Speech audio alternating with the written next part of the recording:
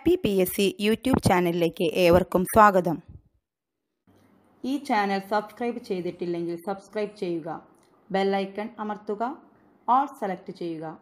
ഈ വീഡിയോ ഇഷ്ടമായെങ്കിൽ ലൈക്ക് ചെയ്യുക, ഷെയർ ചെയ്യുക. ഹലോ മൈ ഫ്രണ്ട്സ്, ഇന്ന് SCERT സിലബസ് 6ാം ക്ലാസ്സിലെ സോഷ്യൽ സയൻസിലെ ഭൂമി കഥയും കാര്യവും എന്ന 5ാമത്തെ ചാപ്റ്ററിൻ്റെ ചോദ്യങ്ങളും ഉത്തരങ്ങളുമാണ് ഇവിടെ പറയുന്നത്. നമുക്ക് ഈ ചാപ്റ്റർ ഇത്തിരി വലിയ ചാപ്റ്ററാണ്. അതുകൊണ്ട് തന്നെ ഈ ചാപ്റ്ററിനെ അക്ഷാംശരേഖകളും രേഖാംശരേഖകളുമായി 2 പാർട്ടായിട്ട് ഡിവൈഡ് ചെയ്തിട്ടാണ് ഈ വീഡിയോ ഇറക്കുന്നത്.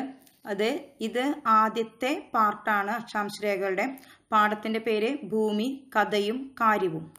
നമുക്ക് ചോദ്യത്തിലേക്ക് കടക്കാം. ഭൂമി ഗോളാകൃതിയാണെന്ന ആശയം ആദ്യമായി മുന്നോട്ട് വെച്ചത് ആര്? Greek തത്വചിന്തകനായ Thales. ഭൂമി ഗോളാകൃതിയാണെന്ന ആശയം ആദ്യമായി മുന്നോട്ട് വെച്ചത് ആര്? Greek തത്വചിന്തകനായ Thales. ഇതൊരു PSC ക്വസ്റ്റ്യൻ ആണ്, പല പ്രാവശ്യം വന്നിട്ടുള്ളതുമാണ്. ഭൂമി ജലത്തിൽ പൊങ്ങിക്കിടക്കുന്നു എന്ന് വിശ്വസിച്ചത് ആര്? തെയിൽസ്. ഭൂമി ജലത്തിൽ പൊങ്ങിക്കിടക്കുന്നുവെന്ന് വിശ്വസിച്ച വ്യക്തി തെയിൽസ്. തെയിൽസ് ജീവിച്ചിരുന്ന നൂറ്റാണ്ട് ഏത്? 7ാം നൂറ്റാണ്ട്. തെയിൽസ് ജീവിച്ചിരുന്ന നൂറ്റാണ്ട് 7ാം നൂറ്റാണ്ട്. ഭൂമി ഗോളാകൃതി ആണെന്ന് സ്ഥാപിച്ച ഗ്രീക്ക് തത്വചിന്തകർ പൈത്തഗോറസ്, അരിസ്റ്റോട്ടിൽ.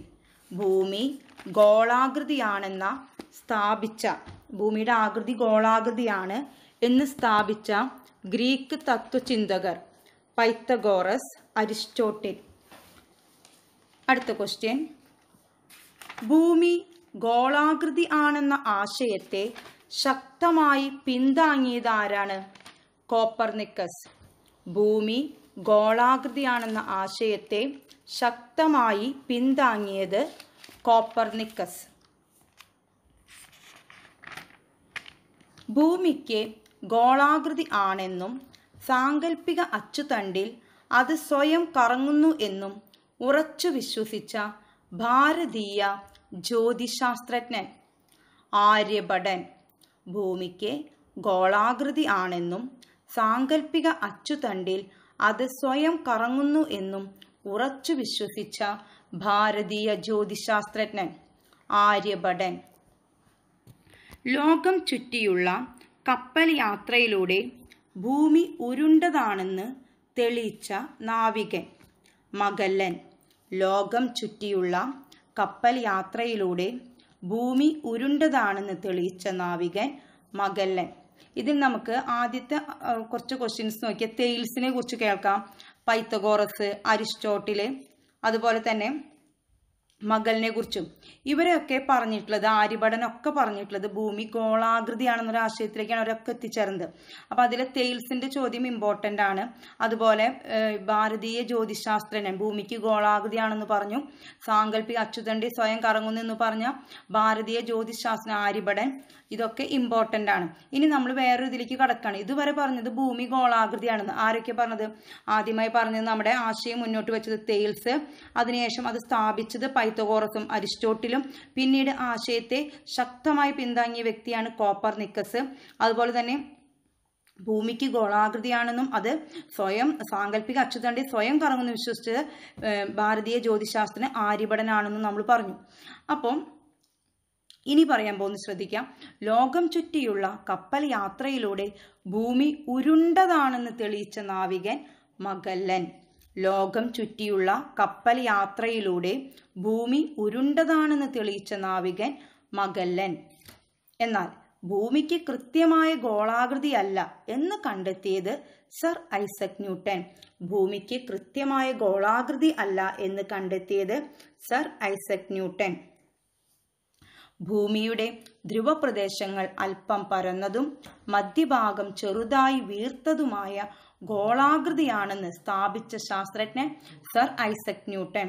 ഭൂമിയുടെ ധ്രുവപ്രദേശങ്ങൾ അല്പം പരന്നതും മധ്യഭാഗം ചെറുതായി വീർത്തതുമായ ഗോളാകൃതിയാണെന്ന് സ്ഥാപിച്ച ശാസ്ത്രജ്ഞനാണ് സർ ഐസക് ന്യൂട്ടൺ.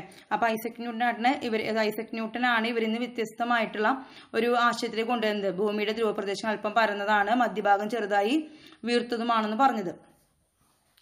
അടുത്തത്, ധ്രുവങ്ങൾ അല്പം പരന്നതും മധ്യഭാഗം ചെറുതായി വീർത്തതുമായ ഗോളാകൃതിയെ വിളിക്കുന്നത് ജിയോയിഡ്. PSC ക്വസ്റ്റ്യൻ ആണ്.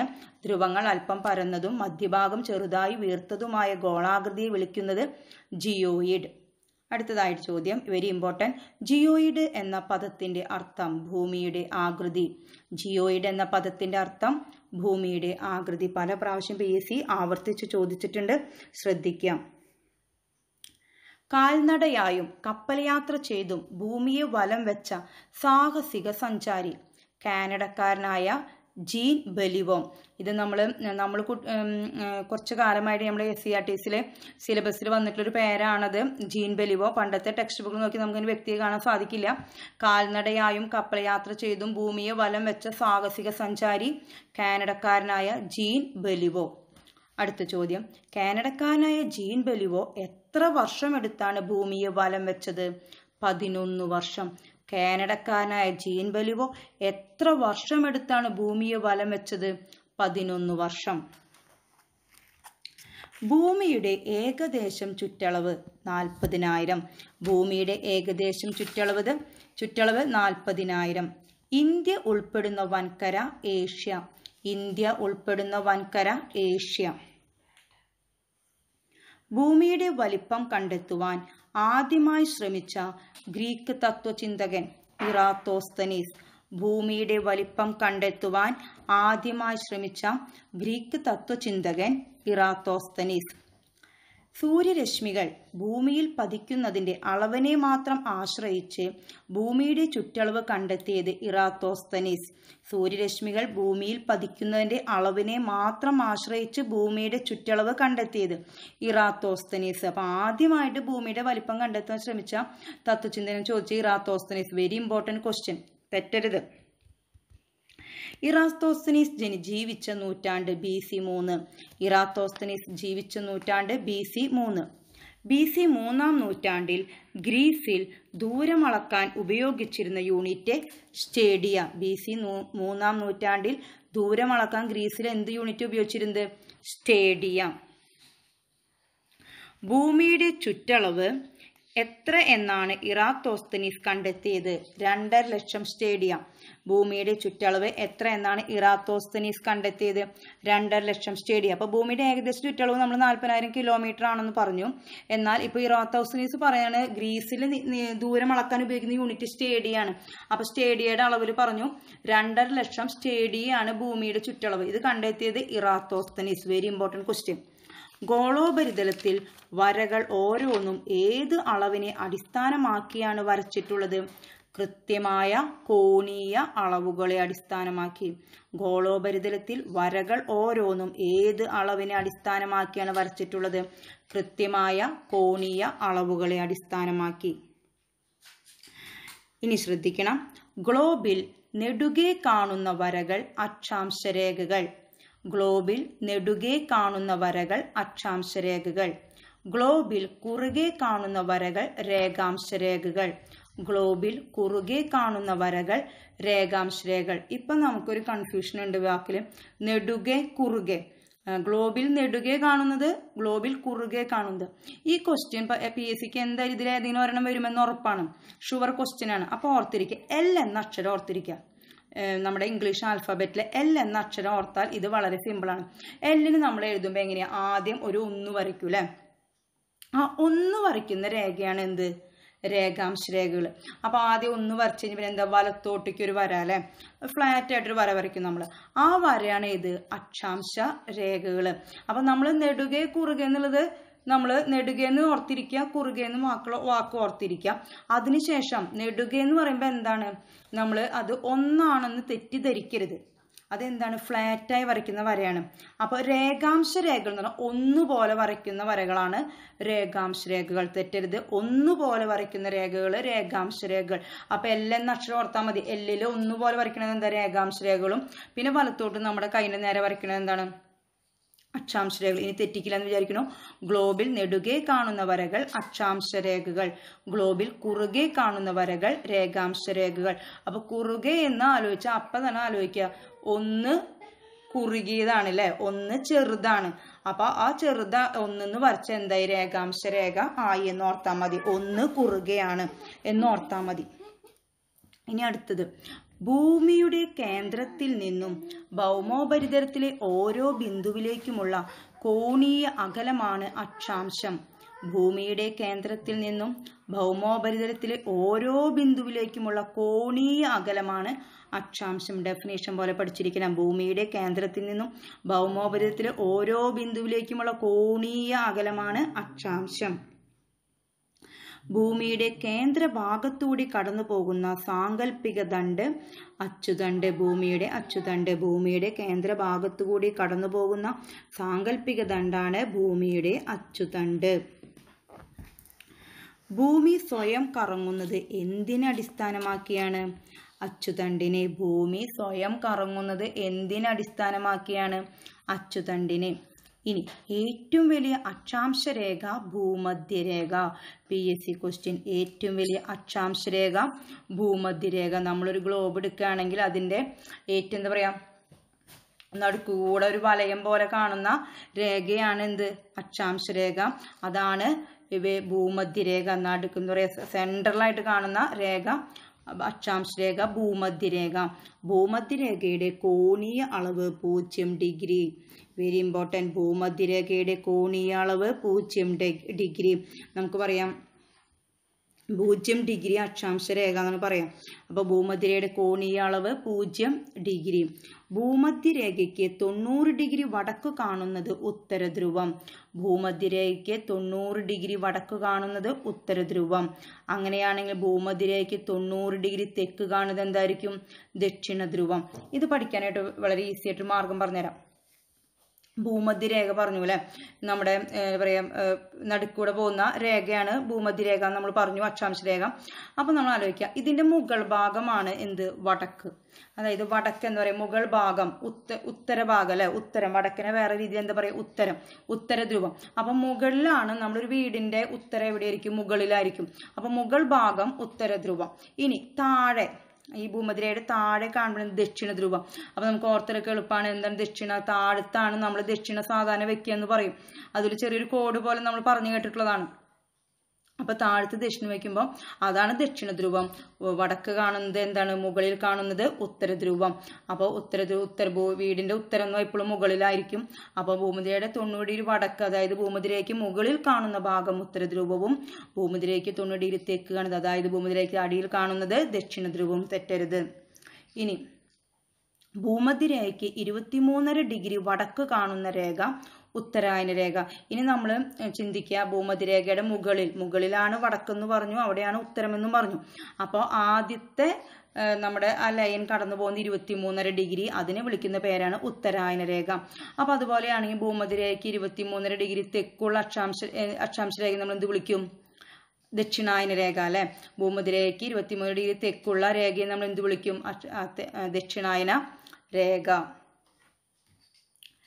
66 ഡിഗ്രി വടക്ക് കാണപ്പെടുന്ന അക്ഷാംശ രേഖ ആർട്ടിക് വൃത്തം.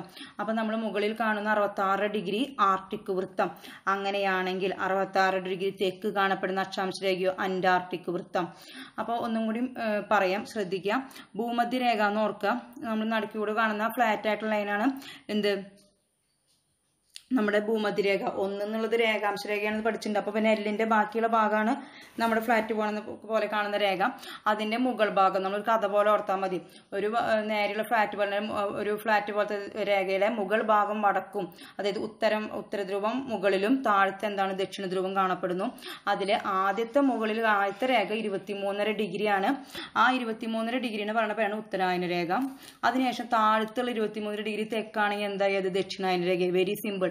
23 ഡിഗ്രി വടക്ക് ഉത്തരായന രേഖ, 23 ഡിഗ്രി തെക്ക് ദക്ഷിണായന രേഖ. വെരി ഈസി ആയിട്ട് പഠിക്കാം. അത് കഴിഞ്ഞ് നമ്മൾ പഠിക്കുന്നത് 66 ഡിഗ്രി. 66 ഡിഗ്രി മുകളിലാകുമ്പോൾ എന്താ? ആർട്ടിക്കും. 66 ഡിഗ്രി താഴത്ത് ദക്ഷിണാകുമ്പോൾ എന്തായത്? അന്റാർട്ടിക്കും. നിങ്ങൾക്ക് മനസ്സിലായെന്ന് വിചാരിക്കുന്നു. ഭൂമിയെ 2 അർദ്ധഗോളങ്ങളായി വിഭജിക്കുന്ന അക്ഷാംശരേഖയാണ് ഭൂമധ്യരേഖ. ഭൂമിയെ 2 അർദ്ധഗോളങ്ങളായി വിഭജിക്കുന്ന അക്ഷാംശരേഖയാണ് ഭൂമധ്യരേഖ. ഭൂമധ്യരേഖയുടെ വടക്ക് സ്ഥിതി ചെയ്യുന്ന അർദ്ധഗോളം ഉത്തരാർദ്ധഗോളം. ഭൂമധ്യരേഖയുടെ വടക്ക് സ്ഥിതി ചെയ്യുന്ന അർദ്ധഗോളം ഉത്തരാർദ്ധഗോളം. അതായത് ഭൂമധ്യരേഖയുടെ മുകളിൽ സ്ഥിതി ചെയ്യുന്ന ഭാഗത്തിന് ഉത്തരാർദ്ധഗോളം. ആ ഗോളം പറയുന്ന ഉത്തരാർദ്ധഗോളം. അങ്ങനെയാണെങ്കിൽ ഭൂമധ്യരേഖയ്ക്ക് തെക്ക് സ്ഥിതി ചെയ്യുന്ന അർദ്ധഗോളം ദക്ഷിണാർദ്ധഗോളം. Very simple. നമുക്കിത് വളരെ ടഫാന്നൊക്കെ ഫീൽ ചെയ്യും. ഓർത്ത് പഠിക്കുകയാണെങ്കിൽ വളരെ സിമ്പിൾ ആയിട്ടുള്ള പോർഷനാണത്. മാർക്ക് സ്കോർ ചെയ്യാൻ പറ്റുന്ന ഒരു പോർഷനാണത്.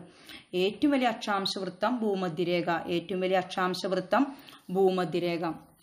ഇനി ഉത്തരാർദ്ധഗോളത്തിൽ അക്ഷാംശരേഖകളെ പറയുന്നത് വടക്ക് അക്ഷാംശരേഖകൾ. ഉത്തരാർദ്ധഗോളത്തിൽ അക്ഷാംശരേഖകളെ പറയുന്നത് വടക്ക് അക്ഷാംശ രേഖകൾ. ദക്ഷിണാർദ്ധഗോളത്തിൽ അക്ഷാംശരേഖകൾ അപ്പം എന്ത് വിളിക്കും? തെക്ക് അക്ഷാംശ രേഖകൾ. ഇനി നമ്മൾ ഏകദേശം ഈ ഭാഗത്ത് 40 ചോദ്യമാണ് നമ്മൾ കവർ ചെയ്തത്. 40 ഒരു 10-15 ക്വസ്റ്റ്യൻ ഓൾറെഡി PSCക്ക് വന്ന ചോദ്യങ്ങളാണ്. നമ്മുടെ SCERT ടെക്സ്റ്റ് ബുക്കിൽ ഓരോ വരിയിൽ നിന്നും നമ്മൾ കിട്ടുന്ന ചോദ്യങ്ങളാണ് നമ്മൾ പ്രിപ്പയർ ചെയ്യുന്നത്. ഒന്നും കൂടി നോക്കാം. ഭൂമി ഗോളാകൃതിയാണെന്ന ആശയം ആദ്യമായി മുന്നോട്ട് വെച്ചത് ഗ്രീക്ക് തത്വചിന്തകനായ തെയിൽസ്. ഭൂമി ജലത്തിൽ പൊങ്ങിക്കിടക്കുന്നു എന്ന് വിശ്വസിച്ചതാര്? തെയിൽസ്. തെയിൽസ് ജീവിച്ച നൂറ്റാണ്ട് 7-ാം നൂറ്റാണ്ട്. ഭൂമി ഗോളാകൃതിയാണെന്ന് സ്ഥാപിച്ച ഗ്രീക്ക് തത്വചിന്തകൻ പൈത്തഗോറസ്. അരിസ്റ്റോട്ടിൽ. ഭൂമി ഗോളാകൃതിയാണെന്ന ആശയത്തെ ശക്തമായി പിന്താങ്ങിയത് കോപ്പർനിക്കസ്. ഭൂമിക്ക് ഗോളാകൃതി ആണെന്നും സാങ്കല്പിക അച്ചുതണ്ടിൽ അത് സ്വയം കറങ്ങുന്നെന്നും ഉറച്ചു വിശ്വസിച്ച ഭാരതീയ ജ്യോതിശാസ്ത്രൻ ആര്യഭടൻ. ലോകം ചുറ്റിയുള്ള കപ്പൽ യാത്രയിലൂടെ ഭൂമി ഉരുണ്ടതാണെന്ന് തെളിയിച്ച നാവികൻ മഗല്ലൻ. തെറ്റരുത്. ഉരുണ്ടതാണെന്ന് തെളിയിച്ച നാവികൻ മഗല്ലൻ. ഭൂമിക്ക് കൃത്യമായ ഗോളാകൃതിയല്ല ജിയോയിഡിന്റെ ആകൃതിയാണെന്ന് പറഞ്ഞ വ്യക്തി സർ ഐസക് ന്യൂട്ടൻ. ഭൂമിയുടെ ധ്രുവപ്രദേശങ്ങൾ അല്പം പരന്നതും മധ്യഭാഗം ചെറുതായി വീർത്തതുമായ ഗോളാകൃതിയെ വിളിക്കുന്നത് ജിയോയിഡ്. ധ്രുവങ്ങൾ അല്പം പരന്നതും മധ്യഭാഗം ചെറുതായി വീർത്തതുമായ ഗോളാകൃതിയെ വിളിക്കുന്നത് ജിയോയിഡ്. ജിയോയിഡ് എന്ന പദത്തിന്റെ അർത്ഥം ഭൂമിയുടെ ആകൃതി. കാൽനടയായും കപ്പൽ യാത്ര ചെയ്തും ഭൂമിയെ വലം വെച്ച സാഹസിക സഞ്ചാരി കാനഡക്കാരനായ ജീൻ ബലിവോ. ജീൻ ബലിവോ എത്ര വർഷമെടുത്താണ് ഭൂമിയെ വലം വെച്ചത്? 11 വർഷം. ഭൂമിയുടെ ഏകദേശം ചുറ്റളവ് 40,000 കിലോമീറ്റർ. ഇന്ത്യ ഉൾപ്പെടുന്ന വൻകര ഏഷ്യ. ഭൂമിയുടെ വലിപ്പം കണ്ടെത്തുവാൻ ആദ്യമായി ശ്രമിച്ച ഗ്രീക്ക് തത്വചിന്തകൻ ഇറാത്തോസ്തനീസ്. സൂര്യരശ്മികൾ ഭൂമിയിൽ പതിക്കുന്നതിന്റെ അളവിനെ മാത്രം ആശ്രയിച്ച് ഭൂമിയുടെ ചുറ്റളവിനെ കണ്ടെത്തിയത് ഇറാത്തോസ്തനീസ്. Very important. ഇറാത്തോസ്തനീസ് ജീവിച്ച നൂറ്റാണ്ട് BC 3-ാം നൂറ്റാണ്ട്. BC 3-ാം നൂറ്റാണ്ടിൽ ഗ്രീസിൽ ദൂരമളക്കാൻ ഉപയോഗിച്ചിരുന്ന യൂണിറ്റ് സ്റ്റേഡിയ. Very important. ഗ്രീസിൽ ദൂരമളക്കാൻ ഉപയോഗിച്ചിരുന്ന ആ കാലഘട്ടത്തിൽ സ്റ്റേഡിയ. ഭൂമിയുടെ ചുറ്റളവ് എത്ര എന്നാണ് ഇറാത്തോസ്തനീസ് കണ്ടെത്തിയത്? 2.5 ലക്ഷം സ്റ്റേഡിയ. ഗോളോപരിതലത്തിൽ വരകൾ ഓരോന്നും ഏത് അളവിനെ അടിസ്ഥാനമാക്കിയാണ് വരച്ചിട്ടുള്ളത്? കൃത്യമായ കോണീയ അളവുകളെയും. ഗ്ലോബിൽ നെടുകെ കാണുന്ന വരകൾ അക്ഷാംശരേഖകൾ. ഗ്ലോബിൽ കുറുകെ കാണുന്ന വരകൾ രേഖാംശരേഖകൾ. ശ്രദ്ധിക്കുക. L 1 കുറുകെയാണ്, അത് രേഖാംശം. അത് കഴിഞ്ഞ് വലത്തോട്ട് വരയ്ക്കുന്നത് അക്ഷാംശം. ഭൂമിയുടെ കേന്ദ്രത്തിൽ നിന്നും ഭൗമോപരിതലത്തിൽ ഓരോ ബിന്ദുവിലേക്കുമുള്ള കോണീയ അകലമാണ് അക്ഷാംശം. ഡെഫിനേഷനാണ്. ഭൂമിയുടെ കേന്ദ്രഭാഗത്തുകൂടി കടന്നുപോകുന്ന സാങ്കല്പിക ദണ്ട് ഭൂമിയുടെ അച്ചുതണ്ട്. ഭൂമി സ്വയം കറങ്ങുന്നത് എന്തിനടിസ്ഥാനമാക്കി? അച്ചുതണ്ടിനെ. ഏറ്റവും വലിയ അക്ഷാംശരേഖ ഭൂമധ്യരേഖ. PSC question. ഭൂമധ്യരേഖയുടെ കോണീയ അളവ് 0 ഡിഗ്രി. ഭൂമധ്യരേഖയ്ക്ക് 90 ഡിഗ്രി വടക്ക് കാണുന്നത് ഉത്തരധ്രുവം. ഭൂമധ്യരേഖയ്ക്ക് 90 ഡിഗ്രി തെക്ക് കാണുന്നത് ദക്ഷിണധ്രുവം. ഭൂമധ്യരേഖയ്ക്ക് 23 ഡിഗ്രി വടക്ക് കാണുന്ന രേഖ ഉത്തരായന രേഖ. ഭൂമധ്യരേഖയ്ക്ക് 23 ഡിഗ്രി തെക്ക് കാണുന്ന രേഖ ദക്ഷിണായന രേഖ. 66 ഡിഗ്രി വടക്ക് കാണപ്പെടുന്ന അക്ഷാംശരേഖ ആർട്ടിക് വൃത്തം. 66 ഡിഗ്രി വടക്ക് കാണുന്ന അക്ഷാംശരേഖ ആർട്ടിക് വൃത്തം. 66 ഡിഗ്രി തെക്ക് കാണുന്ന അക്ഷാംശരേഖ അന്റാർട്ടിക് വൃത്തം. ഭൂമിയെ 2 അർദ്ധഗോളങ്ങളായി വിഭജിക്കുന്ന അക്ഷാംശരേഖ ഭൂമധ്യരേഖ. ഭൂമധ്യരേഖയുടെ വടക്ക് സ്ഥിതി ചെയ്യുന്ന അർദ്ധഗോളം ഉത്തരാർദ്ധഗോളം. ഭൂമധ്യരേഖയ്ക്ക് തെക്ക് സ്ഥിതി ചെയ്യുന്ന അർദ്ധഗോളം ദക്ഷിണാർദ്ധഗോളം. ഏറ്റവും വലിയ അക്ഷാംശവൃത്തം ഭൂമധ്യരേഖ. ഉത്തരാർദ്ധഗോളത്തിൽ അക്ഷാംശരേഖകളെ പറയുന്നത് വടക്ക് അക്ഷാംശരേഖകൾ. ദക്ഷിണാർദ്ധഗോളത്തിൽ അക്ഷാംശരേഖകളെ പറയുന്നത് തെക്ക് അക്ഷാംശരേഖകൾ. നാം ഇപ്പോൾ ഏകദേശം എല്ലാ ചോദ്യങ്ങളും ആ പാഠത്തിന്റെ ഒരു പകുതിയോളമുള്ള പോർഷൻ നമ്മളെല്ലാ ചോദ്യങ്ങളും തന്നെ നമ്മൾ കവർ ചെയ്ത് കഴിഞ്ഞു. ഇതിൽ പല ചോദ്യങ്ങളും PSC ആവർത്തിച്ചതാണ്. ഇനി നമ്മൾ ഇതിൽ ഓരോ ചോദ്യങ്ങളും ടെക്സ്റ്റ് പുതുതായിട്ട് വരുന്നതാണ്. അപ്പോൾ എല്ലാവരും നന്നായി ആവർത്തിച്ച് പഠിക്കാം. So best wishes. Thank you.